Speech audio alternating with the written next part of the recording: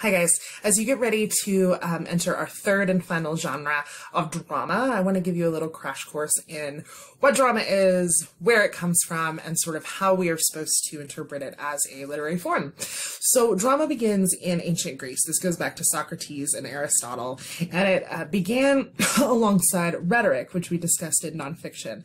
And so this really came out of an appreciation for oral storytelling.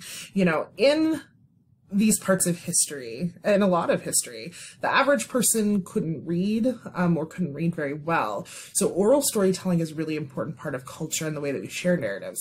Now, arguably speaking, drama is the precursor to many of the most popular forms of entertainment today.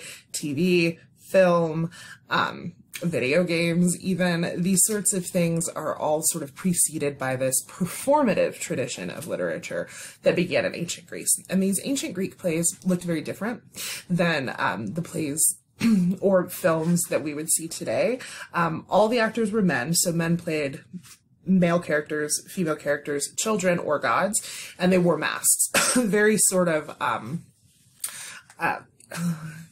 insert adjective here. I don't know how to describe them. Very sort of bizarre, almost looking mess. So it was a very different type of performance. But remember, this is ancient Greece. They didn't have a lot of technology for set design, props, costuming, all of that, and all they had were men. So that was sort of their tool to adapt these different characters for performance. This was a really important part of culture. These plays were typically about religious or moral principles, or even sort of offerings to a deity, and that was the origin of it. Now, fast forward a few hundred years to what many would consider to be the Renaissance of drama, and this is Elizabethan England. Probably the most famous playwright of all time, if not the most famous English writer of all time, William Shakespeare.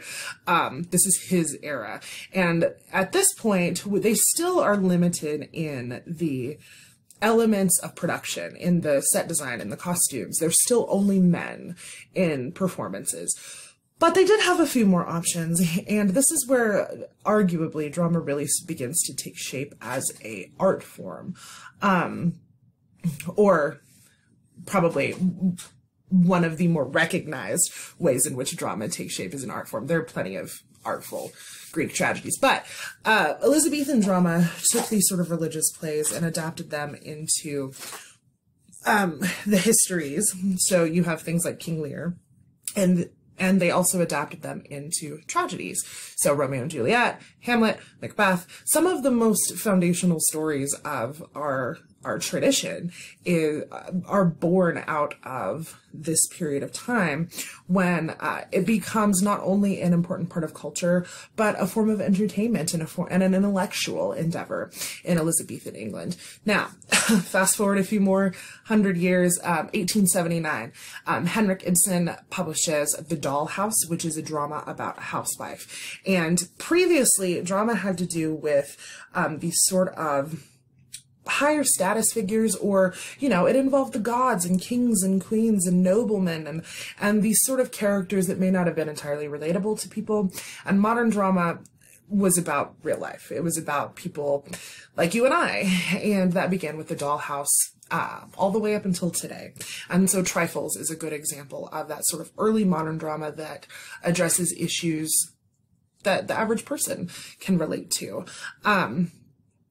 As with modern drama, you also have a lot more technology, a lot more set design, props, technology, stage design, those sorts of things. And if you carry that all the way up until to today's drama, you know, there's all sorts of creative angles in which drama happens. You know, there are still performances of Hamlet and Oedipus, which goes back to ancient Greece. There are still performances of those things today, but because of all this sort of huge legacy of performance, we've been able to adapt them and perform them in different ways. You know, Disney's The Lion King is Hamlet with animals. So these sorts of dramatic stories are something that, even if we may not necessarily appreciate them in their purest form, they're highly influential to our understanding of literature and to the way we entertain ourselves with stories today. A couple of features of drama to watch out for. First of all, drama doesn't have a narrator in the same way that literature does. Literature requires somebody to tell us the story, the point of view. Drama doesn't have that, typically speaking. It's more of an objective POV situation where you're watching things unfold. So the way that the insight we have into characters' minds and things like that, that all changes. You'll also see stage directions in drama. These are usually in brackets, and these are usually signals for blocking how they move around stage. Sometimes they'll be emotional stage directions, but as with all performed literature, I encourage you to watch a performance alongside your reading of it, because the actor performance is, of course, subjective, but it's also going to be part of the interpretive experience of this form of literature.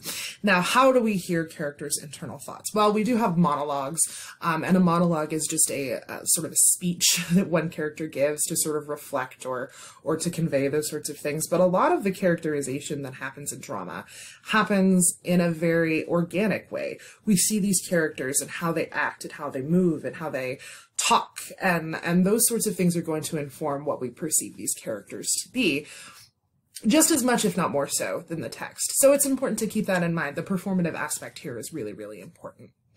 As you read this Susan Glaspell's Trifles, I encourage you to keep this sort of long tradition in mind, and sort of how these things began as these sort of very philosophical, moral endeavors, and sort of became this era or this form of entertainment that is really a precursor to a lot of our entertainment today, but still carries a lot of that emotional or moral significance. There's still a lot of messaging to be interpreted, and drama in a lot of ways, like all literature, reflects the anxieties, values, principles of the culture in which it was produced, and Susan Glaspell's Trifles is no exception.